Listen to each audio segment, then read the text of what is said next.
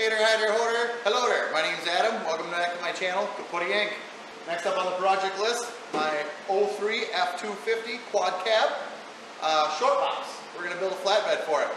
The side over there is flapping looser than your aunt after she meets up with a group of her friends from a chat room. So we're going to build a flatbed from scratch. Then we're going to make some running boards for it. And probably put some strobe lights here and there, some tie downs in the bed, make a gooseneck, so that we can pull our trailers around. Let's get kicking.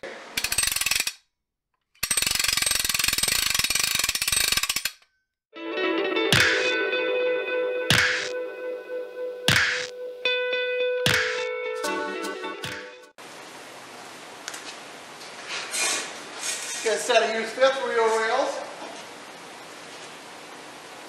Shit'll buff. Yeah. $200. You pick up, no trades.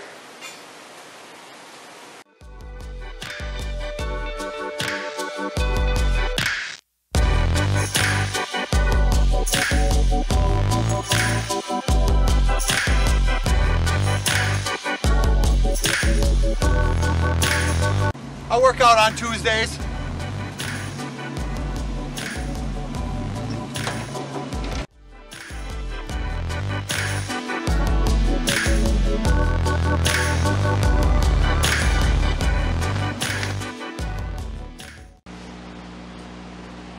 Alright, so that's my first time ever using a metal chop saw that's got like the blade that looks like a skill saw blade instead of an abrasive blade. I've been fucking up. That thing's awesome. On to it.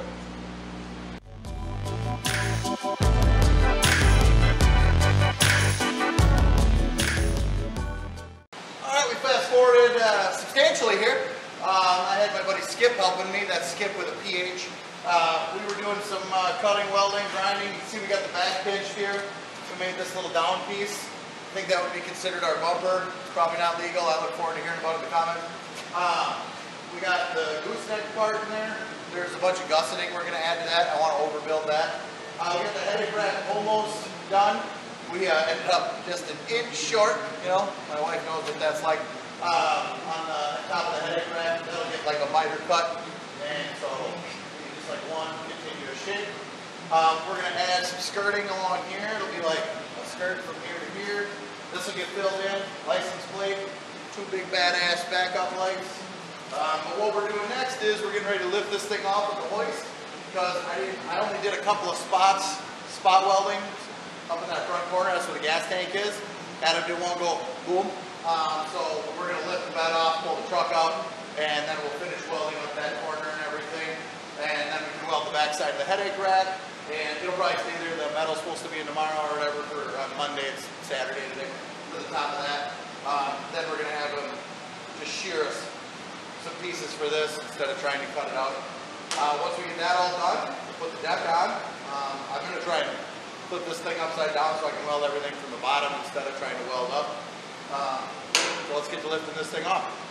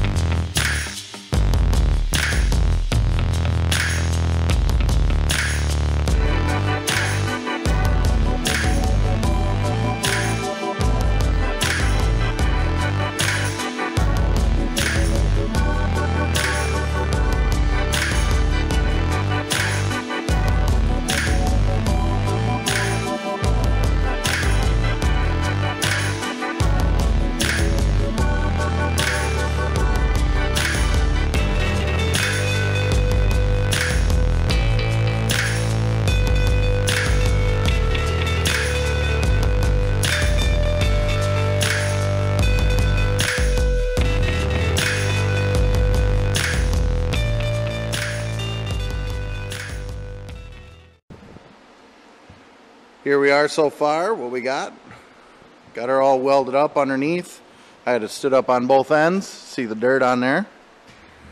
Here's the gooseneck, or the fifth wheel ball well that'll be here. I still gotta add a couple pieces of channel right along here on each side to square it out so that my decking has something to weld to. You can see plenty of gussets there. Went kind of overkill, I think. Might still do another gusset that goes forward to backwards. If you know what I'm saying, it'll go like this instead of, you know, these all go this way. This one will go this way. It's probably not a bad idea for shear. Extra plate, extra support. There she is. The sheets are 4x8. You know, obviously we'll have to cut them shorter than 8 feet, but they will reach from that front bar, and then the first one, 4 feet, will end right here. So we'll be able to put like just a tiny gap to help fill the weld so we don't have a weld standing up there. It'll have a nice little crevasse, if you will. Then the other piece is less than 4 feet. The cutoff should actually work for filling like that back area maybe, or something of that order. Yeah, I think I noticed, oh, got one weld left to do here. And you can see, so the tops of these, they're welded on the bottom and down the face, down the bottom, everywhere but right here. And that's so that hopefully my sheet will lay level on there. I don't have to screw around with that. I left that the whole way on the tops. Every other part of it got welded except for the very top, even the underside. So should be plenty strong. So get back to it. Oh, look at that.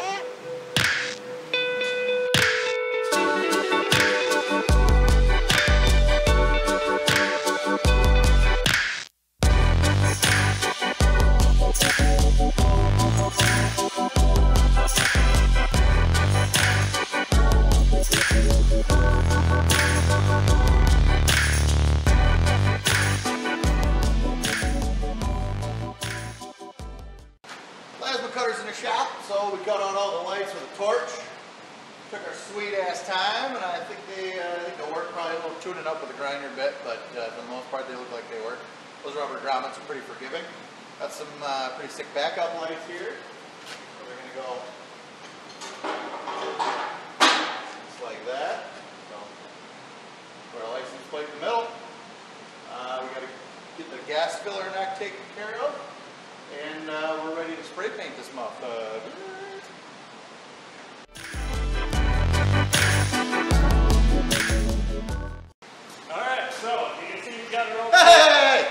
That's my job, motherfucker. Alright, as Travis at C was saying, we got it all painted up here. Nice rattle can job. No, we didn't primer it. No, we didn't sandblast it first, but we did wipe it down real well. I anticipate in a couple years having to have it sandblasted and repainted anyways. Maybe bed liner or something. That'd be tits, right? We got the gas filler neck all cut in here. So that'll come up through the bed. It'll actually use a stock style filler neck.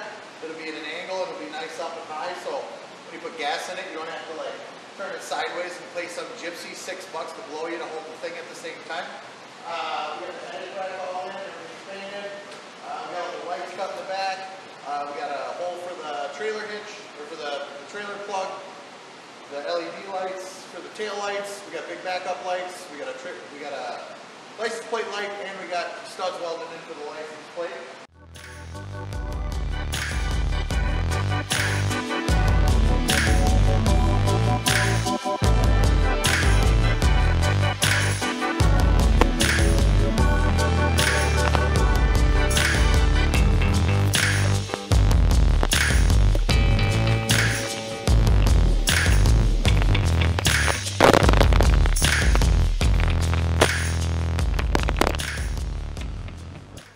Get an underside view of the bed here.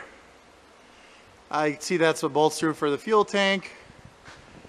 Those are grade 8 5/8 wash or nuts. They have lock nuts on, or they have lock washers on the back side. The other ones I use lock nuts on. So we got 2 going there. You can see that. That's the old 5th wheel or gooseneck plate mount. We've worked that into the bed. So it attaches there with a 5/8 grade 8. Same with those 2, 5/8 grade 8, and then we move to the back. The last place it gets mounted with 2 more 5/8 grade 8. So we got 7 bolts per side holding that sucker on. We got our wiring up in there done. That turned out pretty sweet. Let me grab a light here.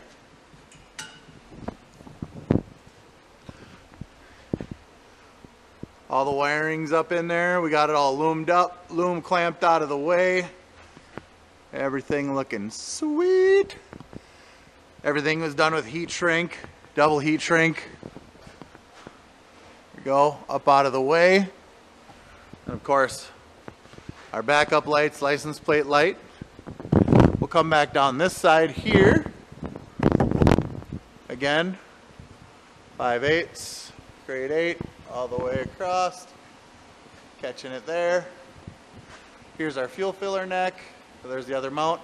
Fuel filler neck, we just had to add a piece of tubing in there to each one, and I modified the tube a little bit. Boom.